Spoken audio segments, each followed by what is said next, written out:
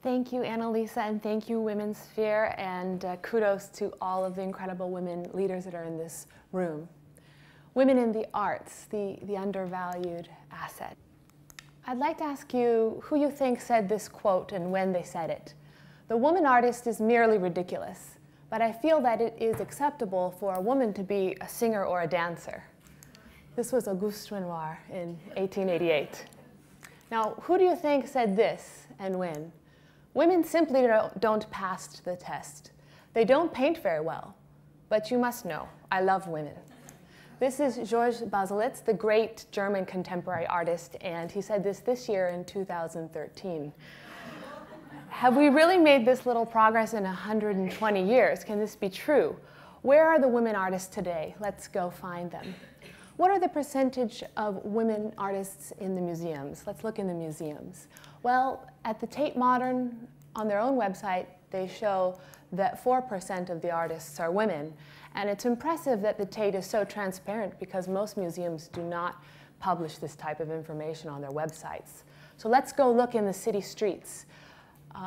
The percentage of public art in central London by women is only 8%. Let's look for women artists in the auction house. No matter how you define top selling, women are only in 0 to 3%. This is an incredible slide.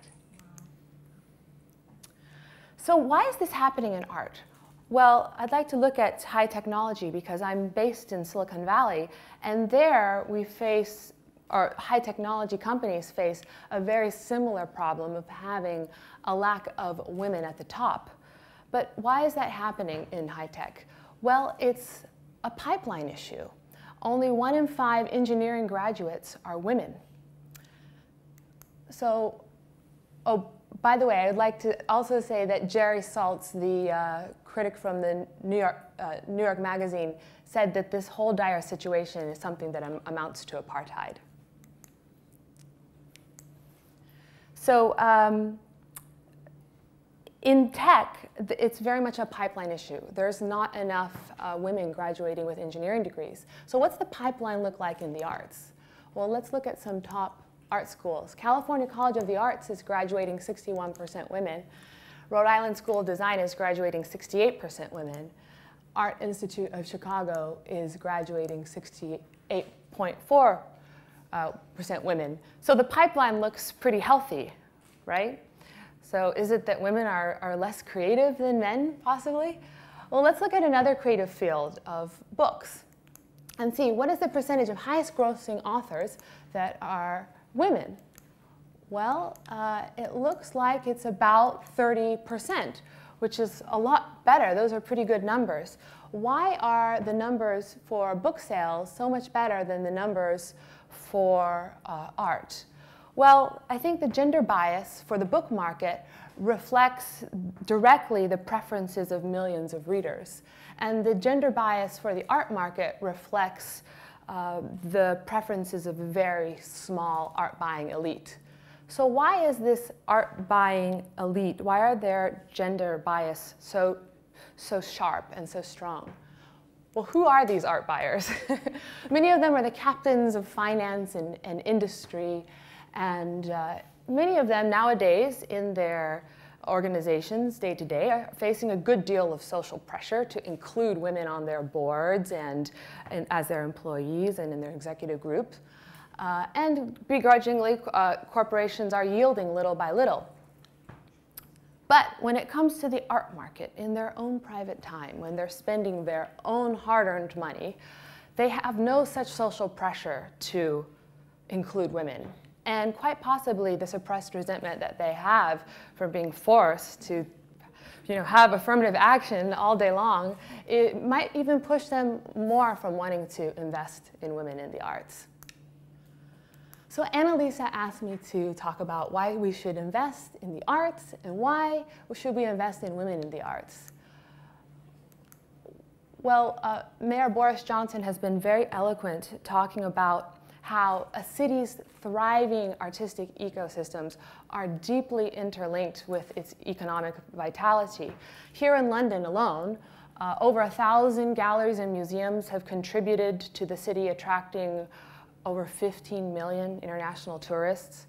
The creative industries in London create 386,000 jobs and pull in 19 billion pounds for the economy. So the arts make great economic sense.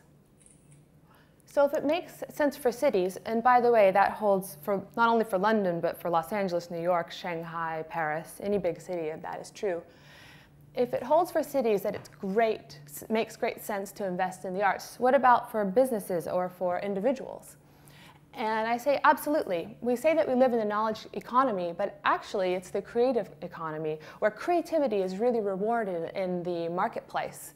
And it gives your organization an incredible competitive advantage to stay close to art and to figure out ways of integrating art into your organization's processes.